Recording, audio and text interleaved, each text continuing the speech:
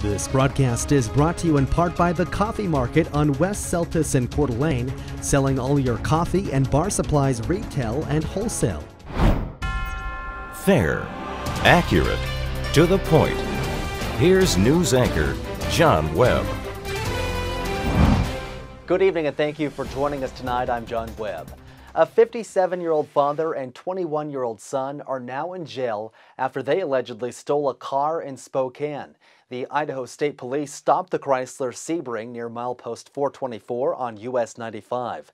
Father Robert Lawson and son Jonathan Lawson were arrested just past 11:30 on November the 9th.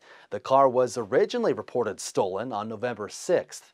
The owner of the car said he was inside a Spokane gas station when the two men allegedly hopped in the car and drove off. Police say they found drug paraphernalia and a syringe with what's believed to be heroin inside. Robert is being held on a $20,000 bond, while his father's bail is set at $30,000. Residents in Bonner County will be the only residents the DMV provides services to. The new policy comes after an influx of neighboring residents utilize the Bonner DMV office. This move is similar to what Benewah County did in early November. The restrictions will remain in effect until further notice. Daniel Moore is set to begin his 10-day trial on April 12th of next year. Moore is accused of shooting and killing Brian Drake in downtown Bonner's Ferry on March 2nd of this year. Moore pleaded not guilty to second-degree murder earlier this year and told the Bonner County Daily Bead that he is innocent of all charges. We'll, of course, keep you posted on this case as it develops.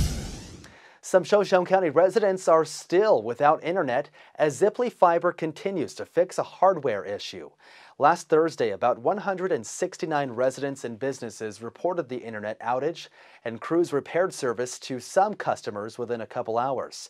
Right now, workers are repairing what they call a key piece of hardware. A spokesman for Ziply told us they plan to have service restored to all customers by tomorrow. Two Oregon County residents are encouraging their legislators to move their counties into the state of Idaho.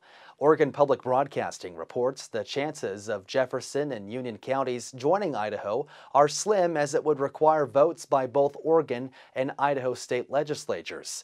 Resident Mike McCarter's vision is to have 22 of Oregon's 36 counties become part of a new Greater Idaho, along with some parts of Northern California.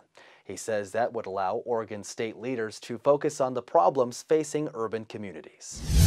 And finally tonight, Lookout Pass opened this past weekend. So far, they've got about 28 inches of snow at the summit and about 19 below.